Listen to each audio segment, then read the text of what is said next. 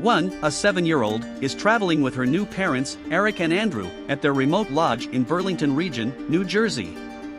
During her visit, Wynn is moved toward by a secretive outsider named Leonard. At first beguiling, Leonard makes sense of that he wants Wynn and her folks' assistance to save the world.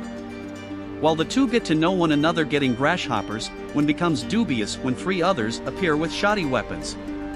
Wynn escapes to caution Eric and Andrew, yet the guests break into the lodge prior to tying them up, with Eric supporting a blackout. Leonard and his friends Sabrina, Adrian, and Redmond guarantee to have never met before this day and have zero desire to hurt the family. However, somewhat recently, they have been constrained by dreams and an obscure ability to track down the family. The gathering predict a forthcoming end of the world wherein Leonard claims seas will rise, a plague will drop, the sky will fall, lastly a ceaseless dimness will dive.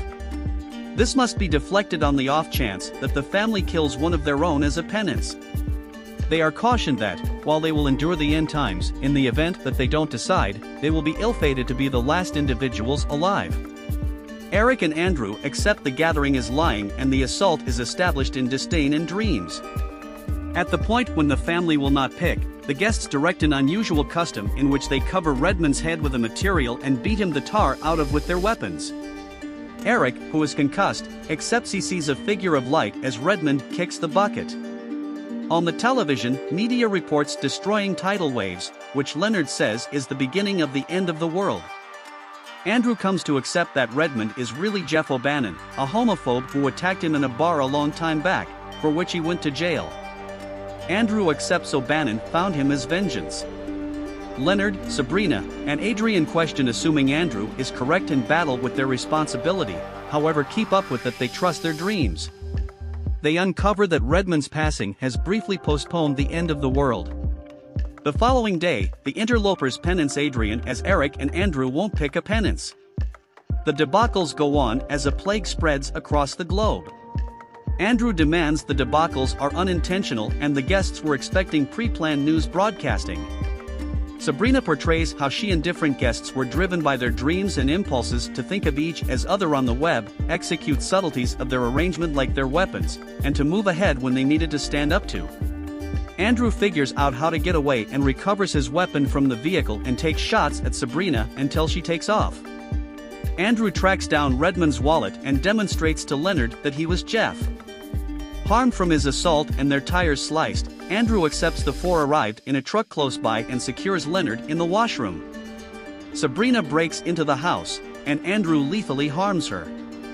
Leonard then, at that point, fools Andrew into coming into the washroom and overwhelms him, taking the weapon. Leonard actually forfeits Sabrina, and the transmission shows unconstrained plane accidents occurring all over the planet.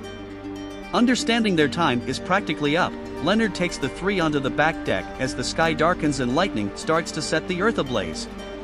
Prior to forfeiting himself, Leonard lets them know they have just minutes to choose before it is past the point of no return and slices his throat. Eric currently accepts that the occasions are genuine, and the gatecrashers each address the 4 horsemen of the end times. Not believing one should experience childhood in an obliterated world, Eric offers himself as the penance.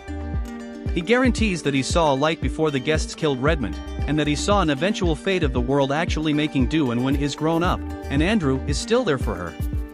Eric feels that they were decided to forfeit their family on the grounds that their family's adoration was unadulterated. Andrew then hesitantly shoots and kills Eric.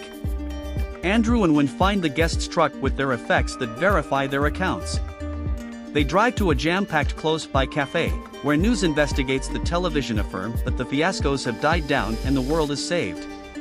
Getting back to the truck, the radio turns on and plays Boogie Shoes by Casey and the Daylight Band, the tune Eric played for them on their drive to the lodge, as the two crash once again into the world.